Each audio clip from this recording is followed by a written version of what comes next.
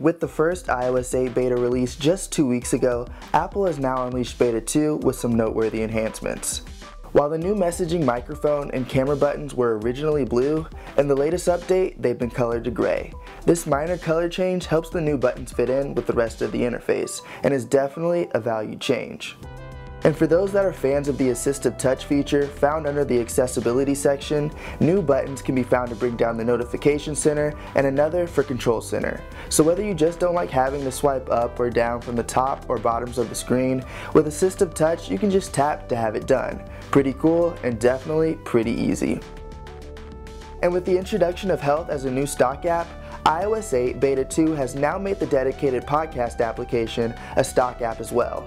A great addition to some, many still wonder if they'll ever allow deleting stock apps in the future, and we'll just have to see. iOS 8's enhanced Spotlight has received a minor tweak as well. When leaving a Spotlight search before and coming back, users would have to backspace the whole entry to start another. Now upon returning to Spotlight, your last search is highlighted so you can just type and get going with your new search. An irritating hassle eliminated. And lastly, if you don't want to toggle off individual badges, banners, and sounds for notifications, in iOS 8 Beta 2, switching them all off for individual apps is made possible, and turning them back on is a breeze too, thanks to the new dedicated Do Not Include section.